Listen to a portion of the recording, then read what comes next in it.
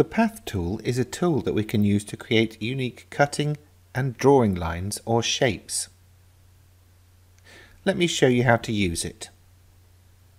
First, I'll clear down the workspace and zoom in a little so that we can see better.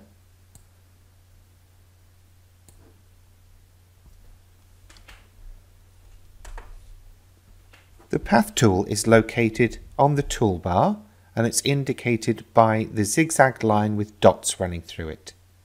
To activate it, move your cursor over it and click. Alternatively, you can press the P key on your keyboard. The Path tool works by plotting points along a line, so we need to tell it where to put those points. We start by making a single click to set the origin. Then you'll see that when you move your cursor, this elastic band is stretched out to where you want the next point to be. To set the next point, again, just click. Repeat this until you have your line the way you want it. When you get to the end, you'll double click on the last point to set it. Now you can see the familiar bounding box has appeared, and we can resize and do all the usual changes that we do to other shapes.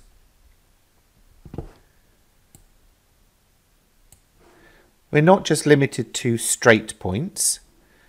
If I activate the tool again, set my origin point with a single click, the next time I set a point, I will click and drag, and you will see this will form a curve on the previous part of the line.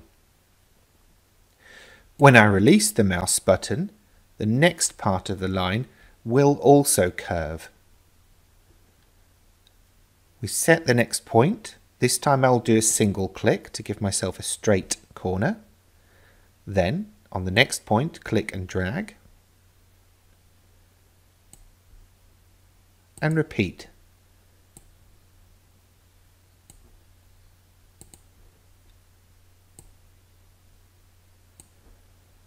Again, when you get to your last point, you will double click to set that in place.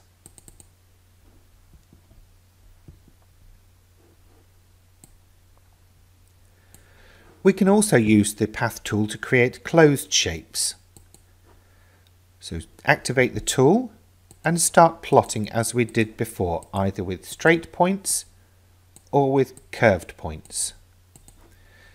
And we would follow the shape all the way around until we drag the line and the cursor over the origin, and we can see our mouse cursor changes to a pointing hand, at which point we single click to finish that shape and close it off. As opposed to the first two examples, which are open paths, this is a closed shape.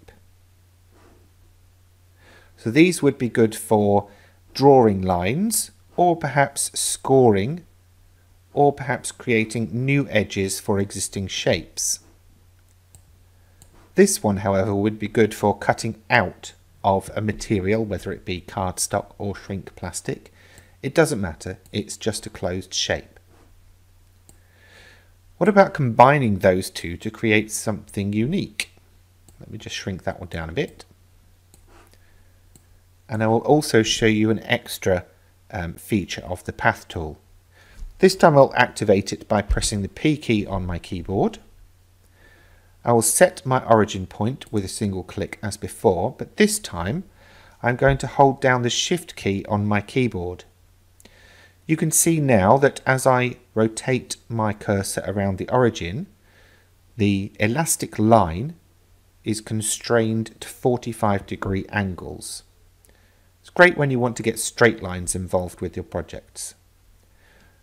If I drag this line out and set my second point, drag it and set my third point,